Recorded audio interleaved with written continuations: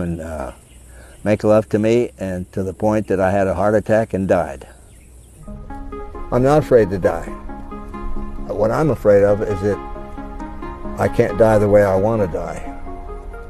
Dying should be a normal thing, and they should have a company. You call up a company and say, listen, I'm 98 and I think it's time for me to go. I'd like a beautiful woman to come and screw me to death until I didn't have any more energy and I was dead. That would be a good way to go out, having fun and glory and happy, and I'm sure I'll have that worked out, even if I have to go to Switzerland. Okay, this is it.